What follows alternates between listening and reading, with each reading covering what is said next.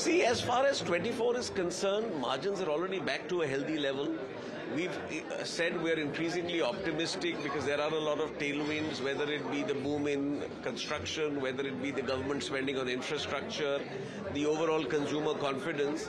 So we remain increasingly optimistic. And as far as home improvement is concerned, you will see that our consumer and bazaar businesses are still having healthy volume growth. So we expect that to continue. Q3 has been a little tepid against the expectations because festival season didn't really see as much as sales that was expected. What is the kind of demand you are seeing now at the moment as we speak? Is it healthy or is it, how would you define it? I would say demand conditions are normal. We're seeing both as far as urban and rural demand is concerned. It's at there's no upsurge, but there's no downturn either. And in terms of the supply? Supply side, as of now, what we were afraid of is as a result of the situation in the Middle East, the impact on crude prices.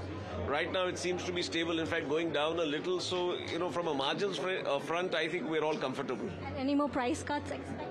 See, if we, for example, find that there is an advantage that we're getting out of input prices, we've always said that we maintain a certain margin and we would therefore pass it off to the consumer. Right. So last question on innovation.